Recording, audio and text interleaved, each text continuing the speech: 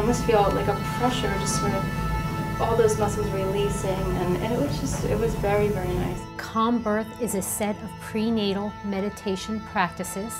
They are self-care practices that we teach women as early as possible in pregnancy to enhance health and healing, to restore immune system function, restore sense of energy and well-being, but mostly I would say it is a set of self-care meditation practices for reducing stress and enhancing optimal health in preparation for birth.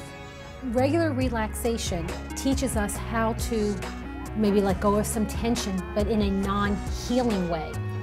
The difference between regular relaxation and the neuromuscular tension release of Calm Birth is the healing aspect, the releasing of the stressors on the muscular system that impacts the functioning of the nervous system. So by learning the 3 practices of Calm Birth, a woman is able to teach herself practices that help her heal those neuromuscular tensions. Some of the benefits of Calm Birth for someone in labor. The greatest benefit would be if they had learned the practices prior to coming into labor and delivery and had developed regular meditation practice for themselves.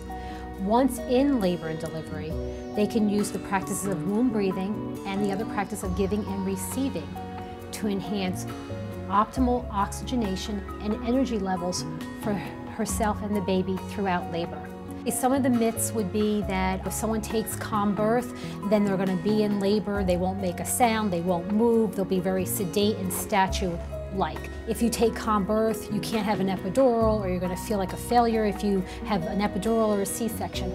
In all honesty, Calm Birth gives a pregnant or laboring woman the opportunity to connect with her own inherent capabilities and to make wise, compassionate choices for herself in labor.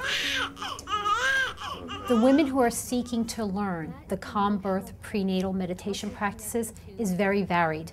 I've had the opportunity to teach women who are having their 3rd baby, who had difficult transitions into motherhood from one child to the next in terms of that responsibility. I've had women who had a very challenging first labor, felt very disrespected, almost traumatized by their experience, and they're looking to say, I need this to be different. I'm a high-risk person, I'm older, so my intent is not to be rigid and say I have to have a natural childbirth. It's to say this is something I can do to give myself the best chance and the most confidence for myself going into this, very exciting and challenging event.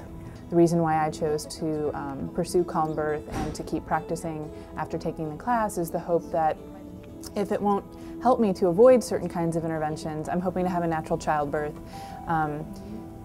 At least it will help me feel better about them and get through whatever might happen or any unforeseen complications with a bit more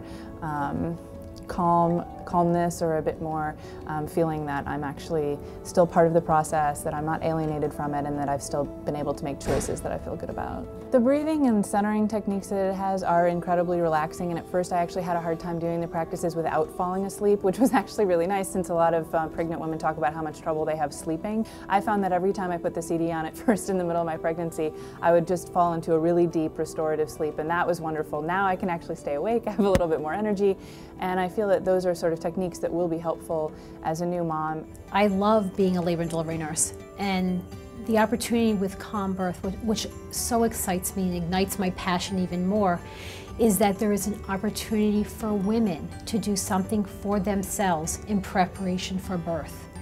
That maybe the interventions still need to take place, but if and when they take place, a woman will be treated with more reverence, and then whatever happens in her labor will not be a cause of trauma or another reason that she has to do some deep healing in order to be able to become a mother, but she will be able to move forward from this experience feeling empowered, feeling exhilarated in a way, or vitalized, saying, wow, I did this.